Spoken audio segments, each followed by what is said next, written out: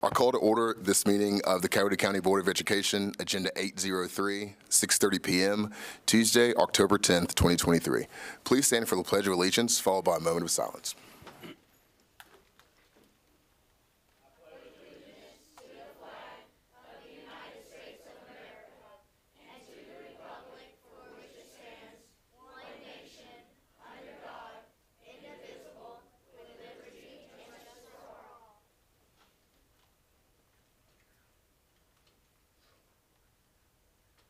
Thank you. You may be seated. All right. Is there a motion to approve the agenda? So moved. Second. Any discussion? All those in favor? Motion carries 7-0. Recognitions, Dr. Horton. Thank you, Mr. Chair. At this time, I'll call on Public Information Officer Dean Jackson. Bring your recognitions. Mr. Jackson. Thank you, Dr. Horton, board members. The first of several presentations tonight is our core business. We have Western Elementary School here tonight to give us a demonstration of an English language arts curriculum. Principal Cheryl McCharge is here, and I'll ask her to come forward to introduce her teachers and students in tonight's fifth grade English lesson. Good evening. I'm Cheryl McCharge, the proud principal of Western Elementary School. I'm here tonight to share a little bit about what we're doing in upper grades elementary school pertaining to phonics. So as you know, literacy has been a big push across the state, and here in Coweta County, we have also been charged with increasing literacy rates at our school, and that's something that we have really embraced here at Western. Oftentimes, phonics and learning how to read is something that you associate with younger elementary, but that is not where the work ends. So we are here tonight to show you a little bit of what that looks like in some upper grades lessons. And we have Dr. Dana DeGennaro, who is a fifth grade ELA teacher and a teacher leader at Western, and some of our amazing students to share with you what that looks like. So thank you.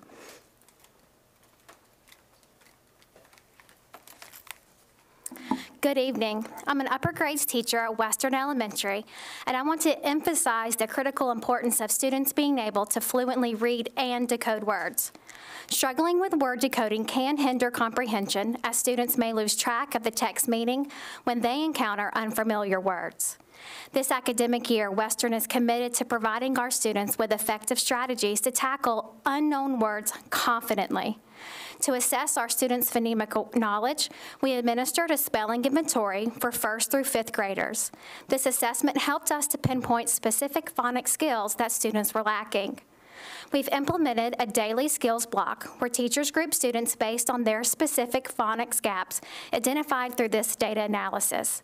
Each phonics group dedicates approximately 30 minutes per day to a 3-part drill and exercises that focus on segmenting and decoding unknown words. Today, we're thrilled to introduce to you some of our remarkable fifth grade students from Western Elementary.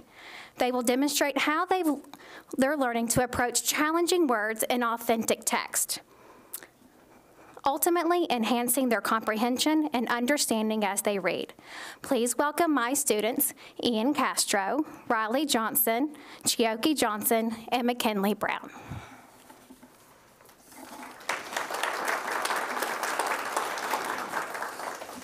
All right, boys and girls, what are some fall treats that you enjoy eating? Pumpkin brownies, Halloween candy, Well, today we're going to read a technical text about fall treats. But before we start reading, I want you to scan the first paragraph, and I want you to circle any words that you do not know how to pronounce.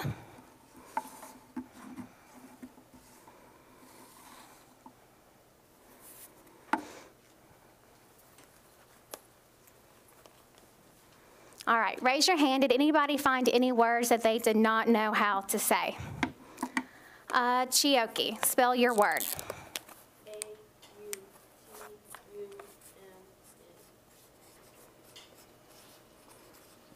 Okay, and was it you, McKinley? Spell the word that you did not know how to pronounce. All right, boys and girls, I want you to get out your marker board, and I want you to write this first word on your board, please.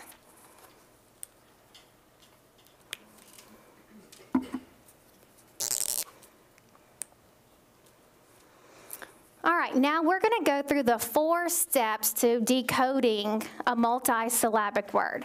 All right, so step number 1, what are our vowels? Okay. Okay, that's right. AU is a vowel team, so let's just underline that one time. And I'm just going to give it 1 V instead of 2. Now that we've identified our vowels, let's look in between our vowels. What do you see between the AU and the U? A consonant. So we're going to code it with a C. Okay, so now we're going to do step 3. We're going to divide it into syllables. So we have vowel, consonant, vowel. Where should we try breaking it first? Okay, so draw your syllable break. And now let's identify the syllable type so that we know what type of vowels that we're working with. So AU, what's our syllable type? What is it? Vowel team. So we're going to code it with a VT. And then our second syllable. What syllable type is that? Closed. How do you know? Okay, we have a vowel followed by a consonant. What else do you notice about this second syllable? Riley? Okay, if we have an N after the M, what does that mean? It is silent. So draw a line through it because we can't say that sound. All right, now we're ready to read our word. Ready? Okay, what does the word autumn mean? Anybody ever heard of it? McKinley? Another word for fall. All right, board members, at your desk, you have a marker board. I'd like you to join us with the word ICONIC.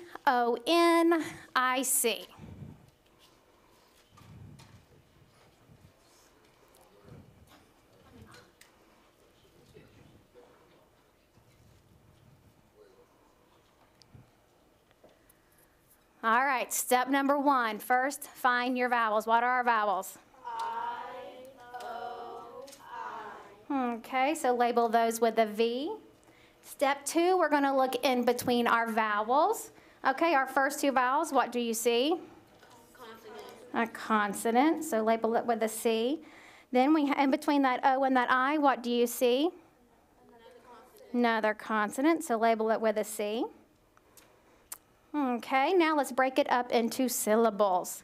We have vowel, consonant, vowel. Where are we going to break it? After the first vowel. Okay. And then let's look at the next part. We have vowel, consonant, vowel, but do you notice something? I see, we already know says ick, so we're going to go ahead and break it here. Usually when you have a vowel, consonant, vowel, the majority of the time you're going to break it after the first vowel, but in this case, you would actually break it after the consonant, which is the least familiar way. So that's where we kind of have some trial and error with our phonics decoding. All right, so let's look at our syllable type. What's our syllable type for this first vowel? Open. So what does that mean? Long I. Okay, in the middle, what's our syllable type? What's that mean? And then we have ick at the end. Let's sound it out. Ready?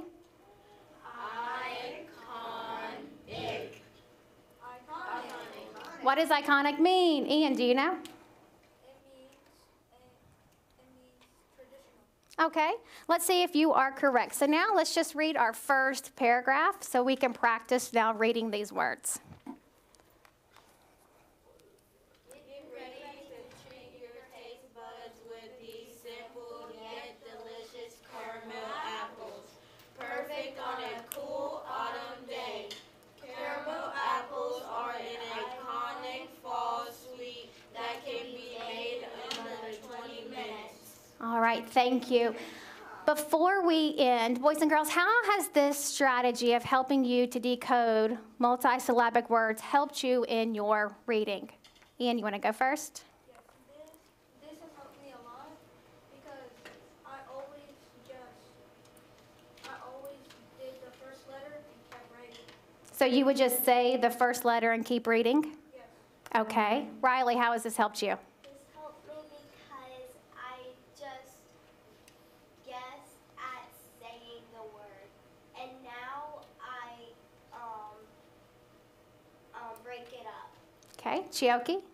This helped me because I used to not be able to break down big words, but now I'm able to break down big words. And McKinley. This helped me because I used to mix up the vowel sound if it was long or short, but now if I decode the word, I can tell if it's open or closed and now know if it'll make the long or short sound. Thank you all so much for your time, and we have given you an iconic autumn treat for you to enjoy as well. Thank you.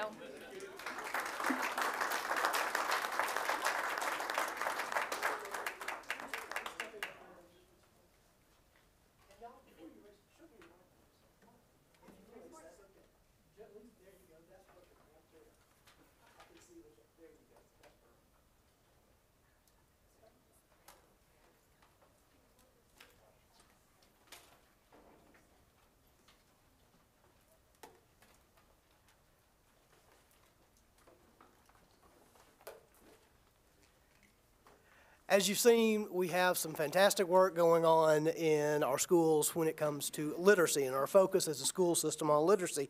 And our next presentation, our next recognition tonight is a continuation of that. It's of Eastside Elementary School, which has been recognized as a state literacy leader. In fact, I have Principal Jim Fowler of Eastside here tonight, along with his third grade teaching team. I'm going to ask them to come forward, if you would, while I make this recognition. The Georgia Department of Education has recognized Georgia schools this year with exceptional achievement or growth in third grade reading. Schools with 90% or more of their third grade students reading at grade level or above were recognized for outstanding achievement, and schools with 15% or higher increase from 2021-22 to 2022-23 among its students are being recognized for outstanding growth this year and as literacy leaders. A total of 155 schools in the state of Georgia met those qualifications. 70 elementary schools were recognized for their achievement, 84 were recognized for growth. Only one school in the state of Georgia, Eastside Elementary, qualified in both exceptional categories. So I'm going to ask Mr. Fowler to come tonight and introduce his school leading third grade team and tell you a little bit about their achievement. Thank you, Mr. Dean. Good evening, everyone.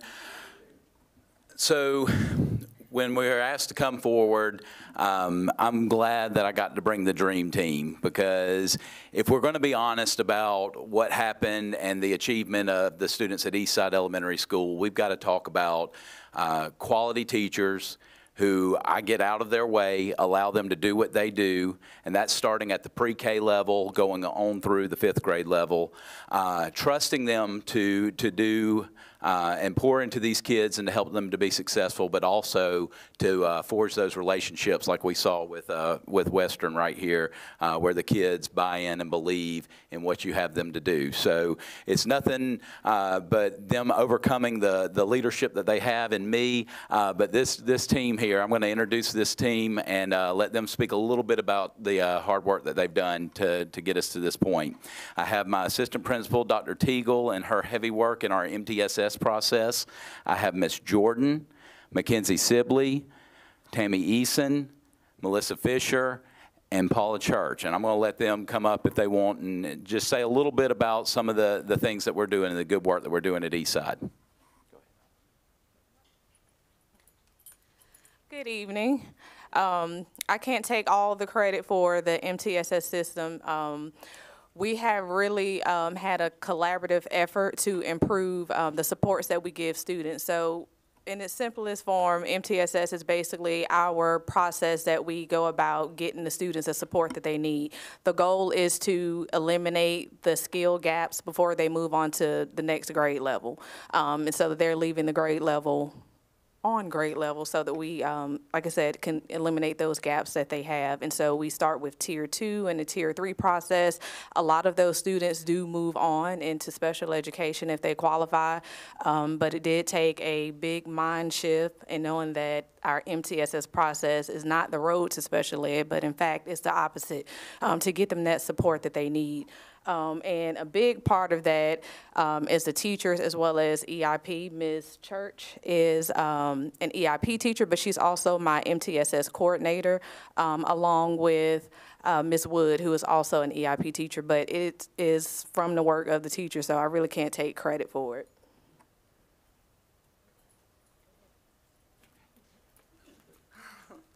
When Mr. Fowler came to us and said, what do you think are some things that, because he knows what's going on in our classrooms, but he was like, what do you think is promoting literacy the most? And I said, to be honest, I cannot pinpoint one particular thing. It's a whole host of things that add up. It 100% is a team effort. If you're teaching ELA, of course, that's a heavy load on you, but it's also going on in science and social studies. It's going on with word problems. It's going on. Literacy goes throughout all subject areas, and we don't ignore that. I know Ms. Teagle spoke about our EIP. I wish she would come up. Would you come up? Because I worked closely with her, especially last year, with the third graders that we had last year. And she is phenomenal at targeting the gaps that we have. And really, she's a big part of the MTSS program. And without that, phonics instruction is not heavy in third grade. It is there, but it is not heavy in there. And that's why I really appreciated the fifth grade lesson. But with her being able to target some of the gaps that we are missing, I'm able to really focus, we're all able to focus on the curriculum that is heavy on writing and scaffolding, all the skills that we need to do. So I feel like it's a whole, making goals with the students, having relationships with them where that we believe in them and they buy into it and they believe they can do it. It's just a whole host of things. But I wanted her to speak just a little bit about, how she targets some of that. I was a former third grade teacher, and I saw the lack of phonics. I guess that's not importance, but it's just not as big of a part of the curriculum once they leave second grade. And honestly, a large majority of kids do not have those basic phonics skills when they enter third grade. And third grade becomes that year where you're reading independently. You're reading to learn, not learning to read. And so as an EIP teacher, I saw that gap and started focusing heavily on phonics, not just beginning letter sounds, things like that, but the vowel teams, the syllables. The lesson they did in fifth grade today, I actually did with third grade today. We immediately identified the words we couldn't say, and we wrote them on the board. We broke them into syllables. We looked at the chunks we did know, and that is just core. It just gives them the confidence or a skill to know how to decode a word they don't know. If you can't decode it, and there's multiple words like that, you're not going to comprehend what you're reading. And the lessons we do as a whole group are on grade level. I may assess them at their individual level. They may be assessing at a second grade level, but they still need that same ability to decode a word and figure out what it means and use the context clues around it. So that, I think, is a key, a big part of the success of these kids that are coming in, significantly below grade levels, to have that direct phonics instruction. And I get them, 45, 50 minutes a day, and a good half of that is phonics instruction, and the other half is another reading skill, whether it be comprehension, context clues, summarizing, whatever it may be. But you've got to have that core to get where you need to go, and a lot of them do not have it when they come to us. So I think that's a huge part of it, and I was glad to see that Western did that with their fifth graders. I tutor a fifth grade and had done a similar thing to that today, so I'm glad it needs to become more a part of the upper grades curriculum, because I think they lack those skills, and there's so much more to cover that I think it just gets lost a lot of times. So that's where I see they need the help.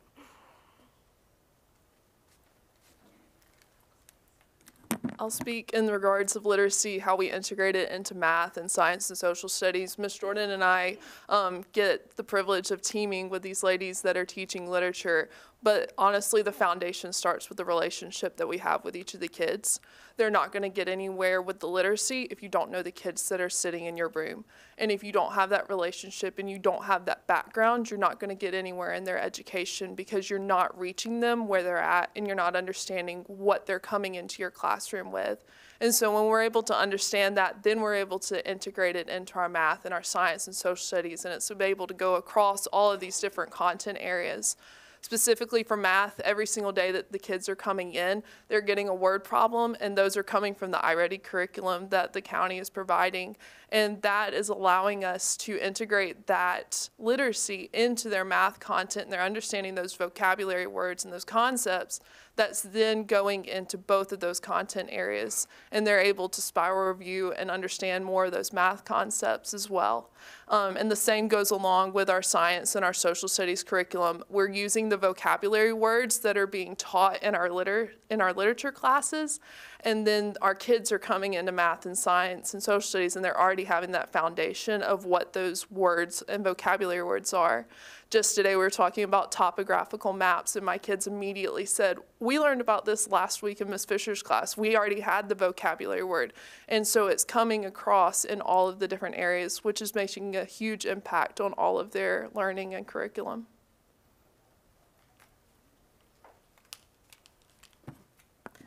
Thank you for recognizing our success in literacy. We have a wonderful team of teachers and staff at Eastside that have been crucial in supporting literacy at Eastside.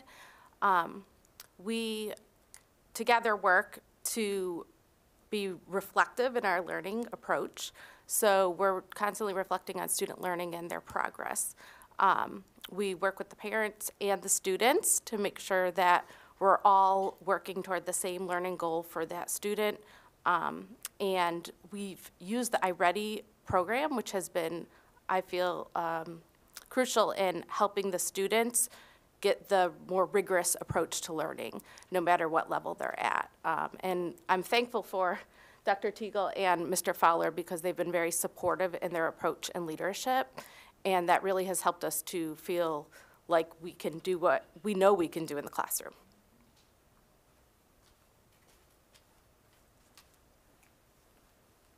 So I did just want to say in closing, y'all, we didn't catch lightning in a bottle out at Eastside. We're doing the work that is being done throughout Coweta County.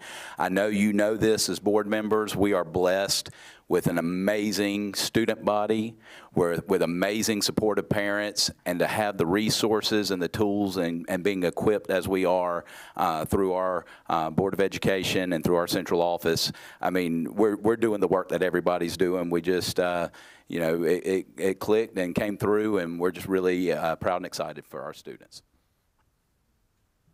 Congratulations to you guys on being the only school in the state to win both literacy awards, and I think the work that you're doing, like you said, Mr. Fowler, it's representative of the work that's going on across the district. You guys know we've set some really big goals, especially when it comes to third grade literacy rates, and I cannot wait to see the hard work continue to pay off across the district. Great job.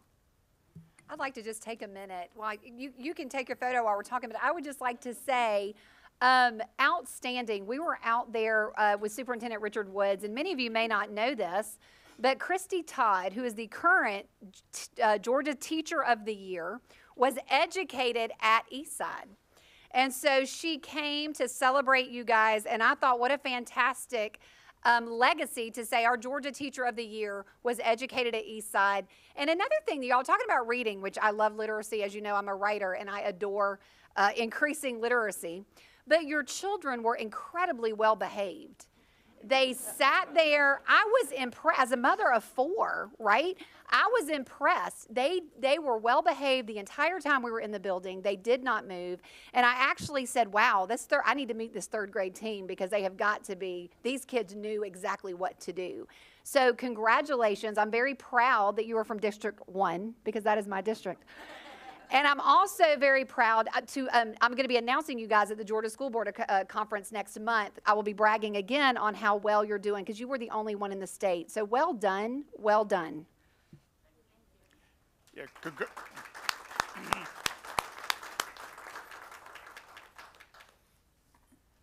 Congratulations again to Eastside. And for our final recognition tonight, we have 4 schools who are here. And they're here to be recognized for achieving the distinction of Title I Reward School or Title I Distinguished School.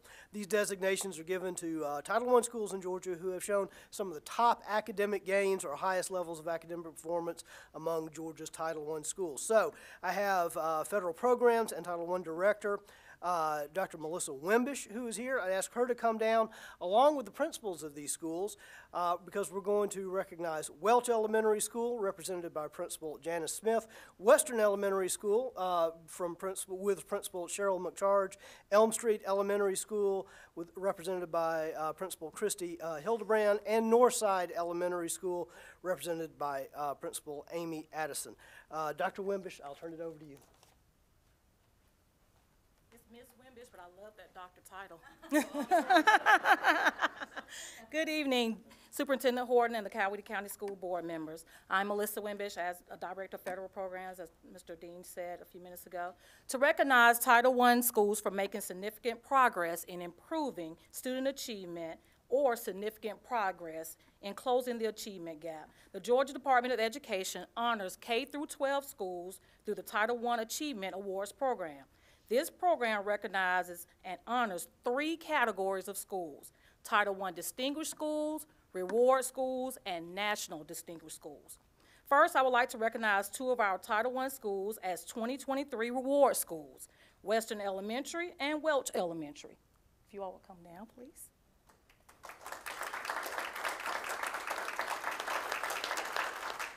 These schools ranked in the top 5% of Title I schools in the state, making the most progress in improving the performance of all student subgroups by comparing content mastery scores from the most recent 2 years of the GMAS assessment. Congratulations to Dr. McCharge, Principal at Western Elementary, and Mrs. Smith, Principal at Welch, along with their staff, students, and school family on a job well done. Next, I would like to recognize 2 other Title I schools as 2023 Distinguished Schools, Elm Street Elementary and Northside Elementary. These 2 schools ranked in the top 5% of Title I schools in the state that have the highest absolute performance for all student groups based on content mastery of the current GMAS. Both schools are eligible to apply for the 2023 National Distinguished Schools.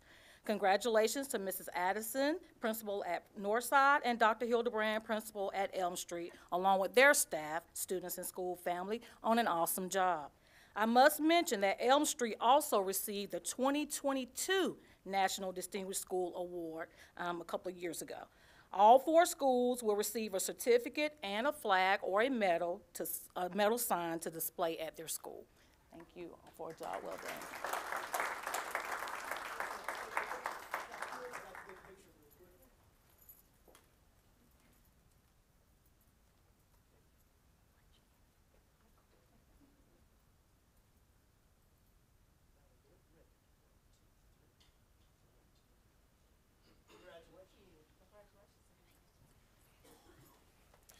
All right, thank you all. Is there a motion to approve the minutes of September 12th, 2023? So moved. Is there a second? Second. Any discussion? All those in favor? Motion carries 7-0. Action items, Group 1, Dr. Orton. Thank you, Mr. Chair. The first action item I have for you in Group 1 is to approve the FY 23-24 Non-Discrimination, Title IX, and Equity in Sports Compliance Coordinator. I recommend appointing Dr. Mark Guy, Assistant Superintendent for Administrative Services, as the Non-Discrimination, Title IX, and Equity in Sports Compliance Coordinator for the Coweta County School System for the 23-24 school year. Recommend approval. Is there a motion to approve the appointment of Dr. Mark Guy for the FY 2023 through 2024 Non-Discrimination, Title IX, and Equity in Sports Compliance Coordinator? So moved. Is there a second? Second. Okay. All those, any discussion? All those in favor? Motion carries 7-0. The next action item I have for you in Group 1 is to approve a Noonan High School course request. Noonan High School is requesting to add Introduction to Software Technology to the curriculum. If approved, this course will become the foundational course that will be used to introduce students to computer programming, web and digital design, game design, computer science, and cloud computing. Supporting documentation in the form of the course request is attached. Mr. Chair, I recommend approval. You've heard the recommendation of the superintendent to approve the Noonan High School course request. Is there a motion for approval? So moved. Is there a second? Second. Any discussion? All those in favor? Motion carries 7-0.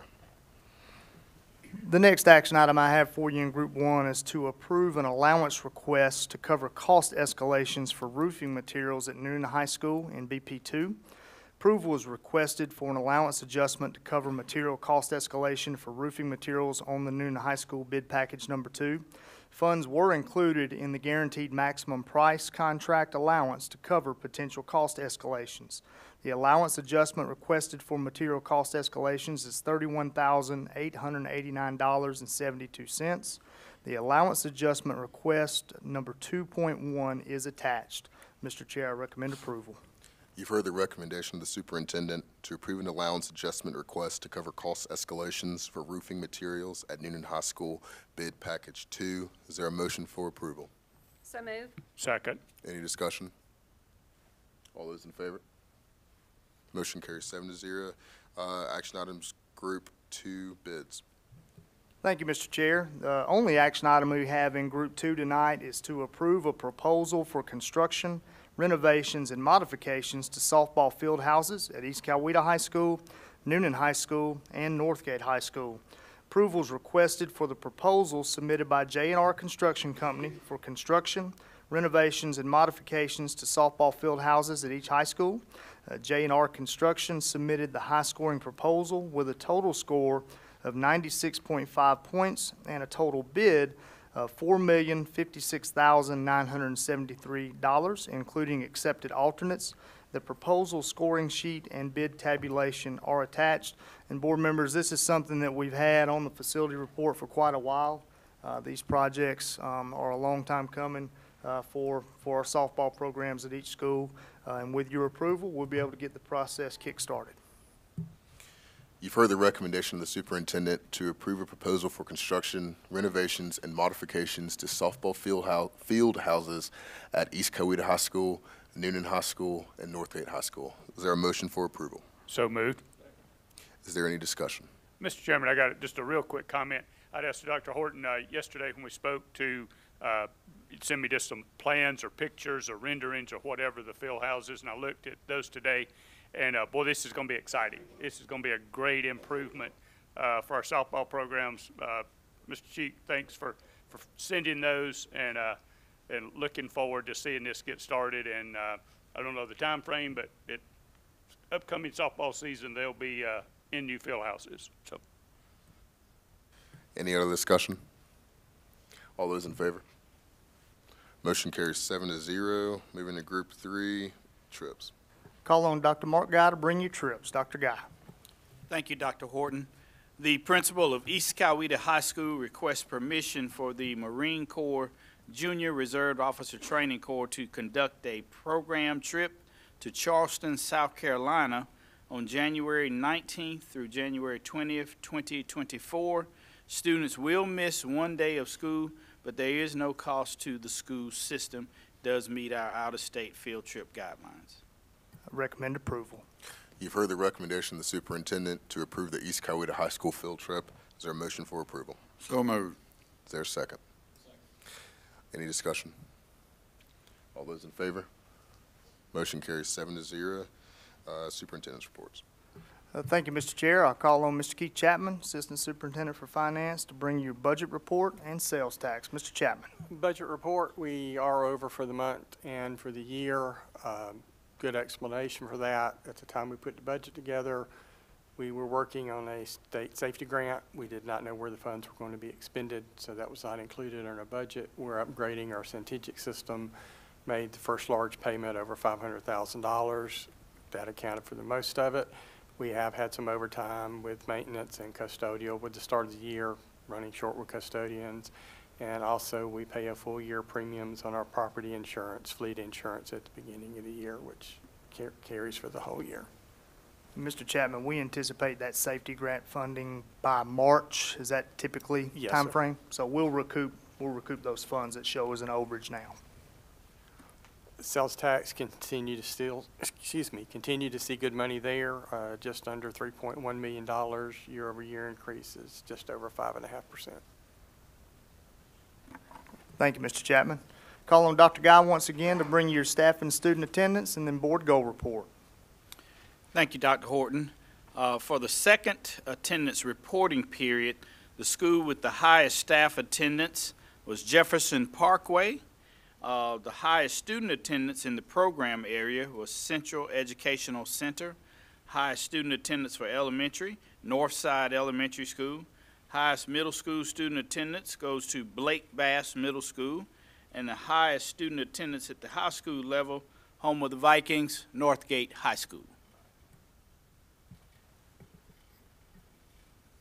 And board members, for your board goal report tonight, I want to talk about some more great work that's going on in our school system. I want to call on Dr. Chase Puckett, who's Director of Secondary Instruction, and Dr. Jillian Andrew, who's Director of Assessment and Accountability. They're going to bring you a report tonight on some good news that we've gotten recently on our SAT scores and graduation rate. Dr. Puckett, if you'll lead us off with the SAT report. We are definitely Coweta strong, and we're excited to share that we've continued a trend over the past several years. The national average for the graduating class of 2023 on the SAT test was a 1,003. The state average was a 1045. In Coweta County, our average was 1068. We are excited because this is the 6th year in a row that Georgia students outscored the national average, and the 9th year that Coweta County students have in turn outscored both the state and national averages. Coweta County School System's average SAT performance placed Coweta County 65 points above the national average, even though we did see a slight decrease by 2 points, which we were anticipating with some of the challenges we faced the past several years. At the state and national level, there were significant drops in the SAT scores. So this year, system-wide performance on the SAT college entrance exam has placed the Coweta County School System in the top 15% of mean SAT scores among the 182 Georgia school districts reporting. It is great to be a Coweta County senior for the class of 2023, and we look forward to continue this trend. I'd also like to share that graduation rates for the state district and schools were announced a little bit after 10 o'clock this morning. The state graduation rate is at 84.4%, which is an all-time high for our state. Coweta County joined about 100 other school districts with a graduation rate over 90%. We were at 91.7%. East Coweta High School's graduation rate was 90.8, Noonan High School 91.7, and Northgate High School 93.8. We're proud of the hard work that the teachers and students have done and are excited to celebrate their accomplishments. Board members, I do want to point out that graduation rate is a record for our school system at 91.7. And as some of you may remember hearing me say before, graduation rate isn't just about high school. That is representative of a lot of great work that goes on in our system pre-K through 12th grade. It takes a true team effort to get kids graduated across the stage in May of that senior year, and I couldn't be more proud of the work that's going on across our system. So thank you guys for that. Up next, we have the facilities and construction report. Northgate, the renovations and modifications are still lingering on the report. We're doing some 12-month punch list work, and we still are waiting on those final pay requests and closeout documents have now been submitted to the architect. Madras Middle, Winston Dowdell fire alarm replacements, those projects are complete and closed out. Softball field houses, which you approved earlier tonight, will allow us to be able to get that work started and hopefully have it finished by next summer when softball starts again. Band towers, the foundation work, and rough ends for electrical have been installed at each school, and we're planning on delivery of materials for the band towers in January. Of course, the big one on the construction report continues to be Noonan High. Bid package 1 is substantially complete. Bid package 2, which is the gym primarily, we anticipate moving into the gym in a couple weeks here at the end of October, first week of November. There's a lot of work going on both inside and outside, working on the switchback that leads into the stadium on the very bottom level, and still doing some work on the helical piers and all that you guys approved last month, getting all that shored up off the corner of that 9th grade building. As far as BP3 goes, the academic buildings at Noonan, the cast stone on the entryways is substantially complete. Brick work is proceeding. You can see now, if you go by, windows are starting to go in. So we're starting to get to the phase where we'll hopefully have a substantial portion of the project dried in for winter and all the moisture that comes along with winter time. So we're in a really good place and still anticipate occupation of that facility in July, this coming July, actually about 8 or 9 months, not that anybody's counting, right, Mr. Cheek? So a lot of good work going on over there, and couldn't be happier with the project up to this point. Last thing I have for you is just an update on the recent work of the Moreland and Glanton Elementary School District Line Working Committee. Board members, you'll recall a few months ago, I asked you to allow me to establish a District Line Working Committee to look at the possibility of moving between 100, 150 kids from Moreland to Glanton. Moreland right now is well over 100% capacity. I believe we have 7 or 8 trailers on site. Glanton is just the opposite. Glanton's sitting right at 48% of its student capacity right now. So there are potentially some moves that can be made. I'm happy to report that after those 2 meetings, the committee has come up with 2 map options for us to consider. And what I would like to do now that we have those map options available to us is over the course of the next couple weeks, I would like to get the maps posted in the schools, get the options sent out to parents along with a parent input survey so that we can get some parent input on potential redistricting. And if we can pull all that together in the next couple months, potentially I will bring you a recommendation right at the first of the year on redistricting from Moreland to Glanton. So just wanted to give you an update on that work. Can't thank the committee enough, the principals. I know Mr. Glover was here for both of those meetings. They did some really good work, and I think they've come back with 2 really good options for us. So we can just take a look at the input and see where we go from there. But wanted to update you on that process tonight. Mr. Chair, that's all I have. All right, thank you, Dr. Horton. And we're actually a few minutes early, so we'll move on to our public comment section. Public comment every week. Hold on, I gotta get my notes. Okay, so we're just gonna go ahead and move on. I'm not gonna read it today. William Tolbert.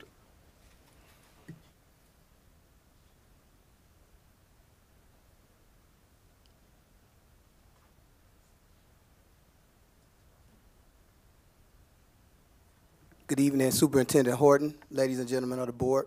Thank you for seeing me and hearing me this evening. I'm a parent here in Noonan. I've been a resident here since 2010, and hearing all these wonderful things said about the schools, I can definitely agree with that. I'm born and raised in Detroit, Michigan, did a stint of school in Los Angeles, South Central Los Angeles, and I can say this school system here is the best school system I've ever experienced. I have 2 graduates from EC, and I have a 9th grader who's in EC now. And my concern is about these students bringing weapons to school. We recently had an incident at EC where a young man brought a .40 caliber pistol to school. And it's really commendable, the student that brought that to light, because that's how it was found out. You know, we already know about the no snitching culture and you know, the difficulty of having people to bring this type of information out so these type of things can get thwarted like they did. My concern is, or not concern, but what I want to do is try to open up some type of dialogue and see how can we try to prevent these things from happening. I know we can't prevent what's going on in people's heads. It's not necessarily a certain demographic, like a thug or a guy with an agenda. You know, sometimes it's a kid that's feeling ostracized or bullied or going through, whatever the case. I just want to see how can we put some things in place to avoid these things or try to quarrel them. So like maybe, I don't know, I don't have the solutions, but metal detectors, incentives for students who do use their voice and come up, you know, incentives probably wouldn't be much for a student, gift cards or something like that, and of course to keep them anonymous, but I don't have the answers, but I did want to initiate some type of dialogue on this topic because it is very alarming and important. I'm sure you all are aware of the young man in Griffin, our neighboring city, that just got murdered last week after a football game. My son's 15 years old. These are 14 and 15-year-old children. I couldn't imagine the pain that these parents are going through or what we've been witnessing. You know, go back to Columbine, to, you know, all of these different communities. So I know things like this take money and processes and things of that sort, but I just like to try to initiate it, get a ball rolling. I'm open to be involved in any type of way, include any, you know, type of efforts that I can, but, you know, that's pretty much it. I would like to have a 1-minute comment because I can talk to that. And thank you for coming out. It is a concern of every board member sitting here. And you coming forward is how we go forward. That you coming here tonight is how we start making a difference. So I applaud you for that, and I thank you for that. Because without parent involvement, it gets really difficult. So you are a hero here tonight for coming out to say, hey, something's got to be done. We know that, like we, you know, right? But it takes community and it takes parents, and I thank you for speaking out. Yes, thank you, Mr. Tolbert. And thank you all for being in attendance, both in person and online. We'll move on to board comments. Are there any board comments this evening? Check extra today. All right. Is there a motion to approve to enter into executive session to discuss personnel, real estate, and potential litigation? So moved. Second. Any discussion? All those in favor? Motion carries 7-0.